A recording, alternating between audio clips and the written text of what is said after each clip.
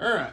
Well, I want to do a review on a gun that I built this year for the 2019 deer season.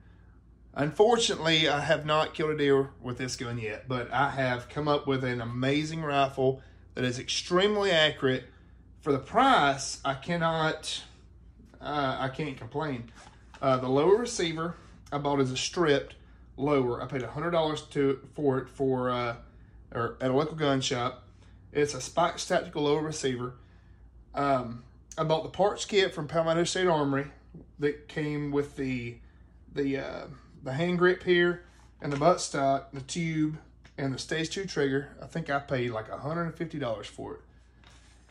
The rest of the gun, though, is all Yankee Hill machine. It's their competition style rail and their brake here. I can't remember the name of the brake, but this gun here is one of the best shooting rifles. Be that closer. You gotta leave it there for longer, so people can actually see it. This is probably one of the best shooting rifles that I've ever owned, ever. I mean, this gun here is absolutely amazing.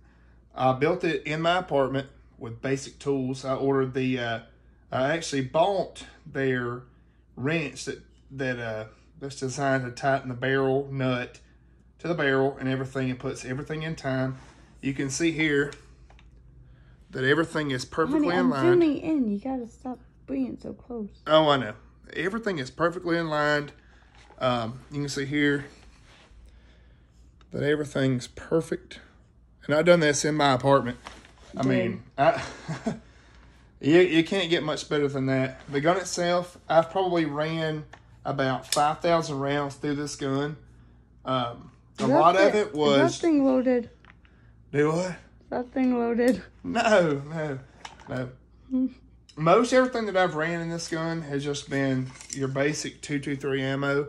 I haven't run much 5.56, but you can see the bolt carrier group, absolutely clean. There's no problems. Still good. I've only cleaned this gun one time. What the gun is actually sighted in on is a Deer Season XP from Winchester. I'm not sponsored by them. With this ammo, this gun will shoot at 100 yards. I can shoot less than, half-inch MOA. I can put bullets on top of bullets. Now, once you get into 5.56 and stuff like that, oddball 223, like 55 grain, 62 grain, 223, sorry. It wants to throw like a 5-inch MOA group, which is not really good. This gun shoots its best with 62 grain and above. It is a 1-in-9 twist. I custom ordered the barrel. It has a Raptor charging handle on it. The optic that I got for the gun, I actually got it on sale. The woman got it for me for my birthday. And it's the, can't really pronounce that word. What's the name of it? Sonar? I don't know. Some of you people might know what it's called. But we got it from Palmetto State Armory, and it was $157 with the mount, which is a great deal.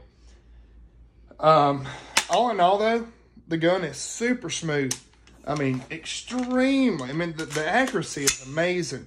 Trigger pull, it's on safe, of course, because we're indoors, but the rifle is cleared. That don't matter. Oh, I know. But it's a great rifle.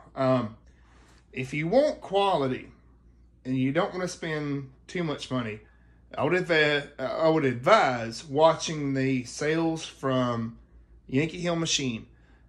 Certain times of the year, they'll have stuff half off.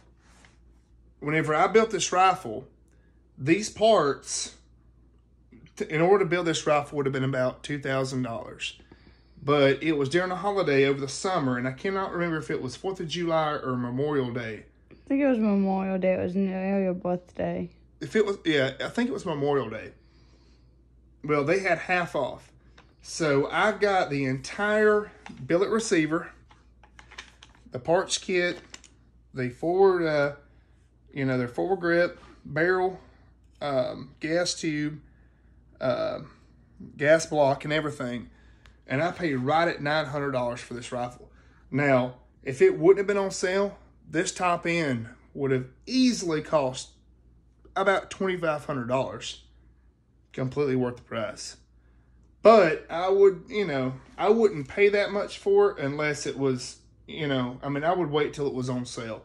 Like I said, I built this gun in the apartment and I have no complaints. Now, you know, I haven't shot a deer with it yet. I've took it every time I've gone rifle hunting this year, other than the time I've went and bow hunted, you know, I've taken this rifle and it's really impressive. I don't have any videos right now of me actually shooting this gun, but all in all, it's really, really good.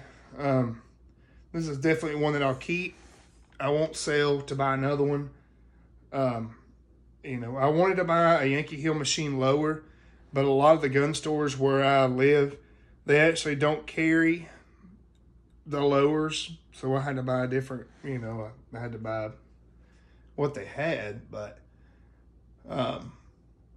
you know, I would definitely recommend anything from Yankee Hill Machine. I had a 14-inch barrel Yankee Hill machine gun, and it had the 2-inch compensator that made it legal. That gun was beyond accurate. It was a diamond flute barrel just like this one, but except it was 14 inches.